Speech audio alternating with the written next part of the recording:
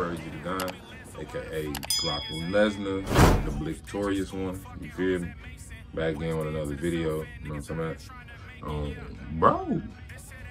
Anyways, it's coming to y'all today on a serious topic. Not too serious, you feel me? But I just been noticing this a lot, you feel me? And y'all let me know if y'all feel like this too. Like, you know, cause I wouldn't say I'm a top gunner, you feel me, for this gun-ish, you know what I'm talking about? I'm still fairly well new. I would say I'm like intermediate, you know. I'm not rich, so I can't get all the guns I want, you know. My goal is to be like a Black Rambo, you feel me? But, you know, it steps to it, you feel me? But like I said, what I really wanted to get into was, you know, with what's all going on in our nation, our country, blase, what's been going on in Chicago for its violence going up and stuff. A lot of people have been going out and getting them guns and going to get licensed or going to get concealed carry because they had a Floyd, but now they feel like they have to have a gun all the time. So I said that to say this. Like I said, I've been seeing a lot of people out there asking, oh, what's the first gun I should buy? Should I get this? Should I get that? And I feel like this, you know, if you're a woman, I've been saying this, like for women, if a woman asks about a gun, it's nine times out of 10, this is what you're gonna see. If a woman hops on and she's like, oh, guys, what should the first gun I get? It's about to be like 20 niggas up under her post telling her about 50 guns. She has no idea what they are and what the fuck they do. They gonna send them 100 guns. And I've been noticing too, I guess the males have been kind of sexist because let me get to it. Just because she a woman don't mean she want a compact gun, bro. Or don't mean she needs a small gun. It's a woman out there shooting a lot better than us. You feel me? Like, it's a lot of sisters too that's really getting down. And excuse me, charging to my head, not to my heart, because I follow a lot of these females on my Instagrams and stuff like that. You know, like my sister Keeper's Defense, or I believe that's the name. Excuse me if I'm wrong, but it's a lot of them out there, like Van Letha, and it's a plethora of other females. Lena, it's just a plethora of females that do this and do it well and know exactly what they talking about. Shout out to, I believe it's Yoko out there too, but you know, they really get into it, bro. So to sit up there and say just because she's a woman, she needs a small, cute gun, I'll get you a pink little Taurus or something. But back to what I was getting at. So now that's for the women. So the women are getting kind of teed off because they're getting directed to compact guns just because they're women, or just because excuse me, I was about to say anatomy. No, that ain't the right word. But just because of their physical, you feel me? And don't think all women are just, you know, these women, man, there's some women out here that'll whoop your, I'm from Chicago. They get down on your ass, you feel me?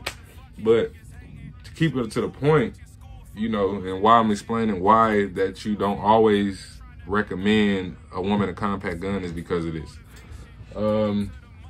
Compact guns are nice, and they're nice because you could conceal. These are all the pluses or the pros on why they're saying this. So the pluses is they fit in your hand, they're highly concealable, you could throw them in your pocket, blase, you feel me? And they're thinking, you know, they probably don't mean wrong, but they're thinking, oh, well, you know, they'll probably fit better in our hand. Okay, I get that. But look, the thing about small guns, depending on the make or the model, blah, blah, blah, blah, sometimes they tend to have a lot higher recoil as opposed to a full-size handgun like this.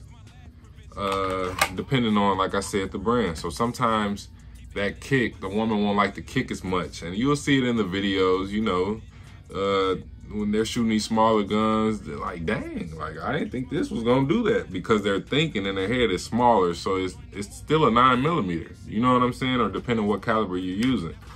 So I said that to say this. Yes, compact is nice, but compact is basically go with what works for you.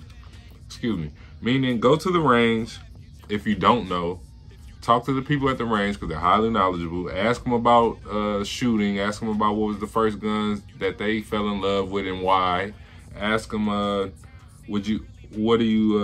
pros and cons of a full-size handgun to a compact. Ask them, you know, tell them you want to kind of test out both so you can contrast. So they'll give you maybe something small like this, a Taurus, or Easy, M&P Easy, you know what I'm saying? Something like along those lines, or a SIG P365 or 329, something like that, compact, you know, versus a 19X, a 17, you know, or you know, getting up into bigger calibers, a 45, you know, a FNX 45, you know. Because even with this doesn't have that much recoil. It's a 45, but because of how good the gun is and how it was made, it doesn't have much recoil. So something like this is perfect for me. A Glock 19X. It has the 17 hand. I have big hands, so it has the 17 grip, excuse me, and the 19 smaller slide, the more compact slide. So it's a beautiful carry gun. So I carry this most of the time, and it holds a lot of, you know. So I carry that a lot of the time, and it feels really good in my hand. And this is something that I learned.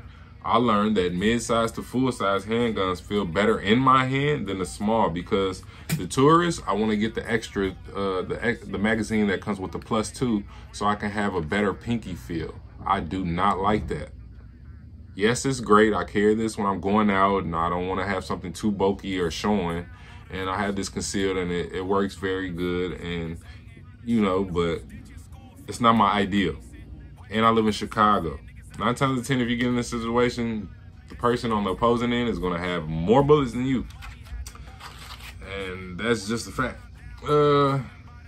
But this is the gun I actually fell in love with. Also, I learned that I like heavy guns. This gun shoots like butter. When I get into it, and it shoots better the more you're into it. So the faster you're shooting with this gun, the more control you have over it.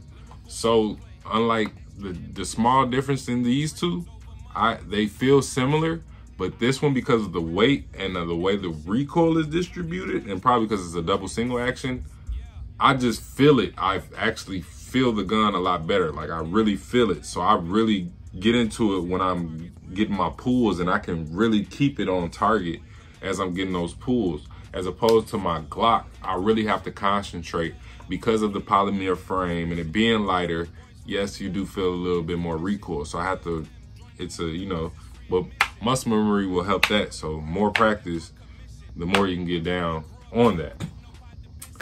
But like I said, the premise of this video is just to tell you that, yes, there will be some people with a lot more knowledge than you, but sometimes it's too much. Sometimes they give it to you and that's not what you needed yet.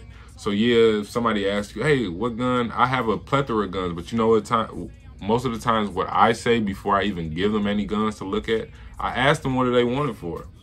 You know, because if this is a beginner, they're getting that home for either A, home defense, if they don't have a concealed carry yet, or they're getting it for both, so home and a carry. Now, if you're getting both, you know, this all varies. Like, if somebody wants something for home, I'm not gonna just, I have to know more. So your purpose. Okay, so like if, say, your first time buyer, hey man, I wanna get something for home, but I also need something to carry. All right, bro, what are you looking for though? Are you looking for something that has a high magazine capacity? Are you looking for something compact? Are you looking for something higher caliber to get the job done faster? Do you prefer heavy or you know, light? Would more than you be using this? Do you have a wife? Is it a spouse? Do you have kids? You know, these are all things you have to get into. So 9 times out of 10, I'm going into the person before I even go into the gun. So that's what you do as somebody who wants to purchase. All right, what do I need this for? Do I need a safety? 9 times out of 10, a beginner shooter needs a safety. Me, I no longer like safeties because why? Because I've been carrying so long. So I don't want to have to fidget with a safety. I want to go. I'm ready to go. I'm not worried about me messing up. I'm worried about me trying to hit that click and I have no click because the safety's on. I have no time for that. You got 1.5 seconds in these situations to draw and get a shot off. And the 9 times out of 10, the person to draw first and shoot first and get a good shot on target is the person that survives.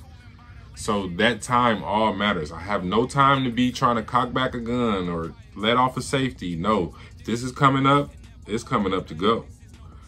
So that all matters. Now, common sense, if you got small hands and stuff like that, no reason you should be getting a 45X. I mean, excuse me, a FNX tactical. You know, if you have small hands, you can't actually grip this gun, what you need to do, then don't get it. I have big hands. I even put, as you can see, I put my grip tape on there because I just want to have that extra comfort. You know what I'm saying? So, like I said, don't let anybody discourage you or throw you off, or don't get offended by what somebody, what they recommend you.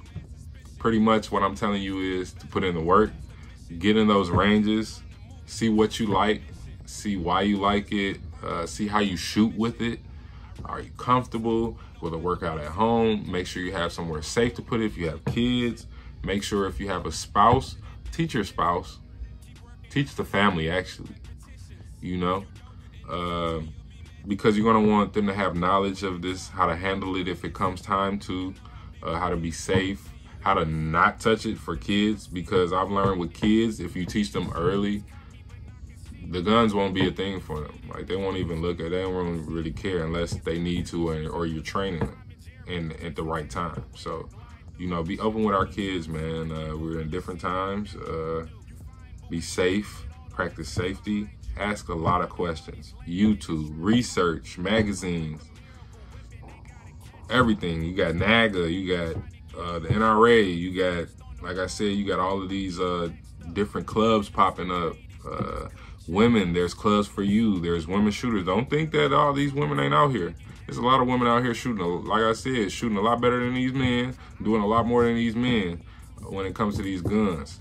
I even know, I even watch a little girl on my YouTube. I hate that my memory gets so bad once the camera comes on, because I would shout her out too, but I even watched, like, what, she's like 7 or 8 now, and she shoots it all, man. So, you know, with the gun community, it is a community. Keep it like that. Help each other.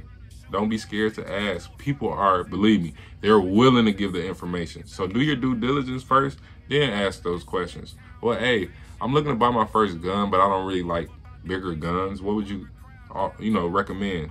Then you got to think of your price, because price range matters too.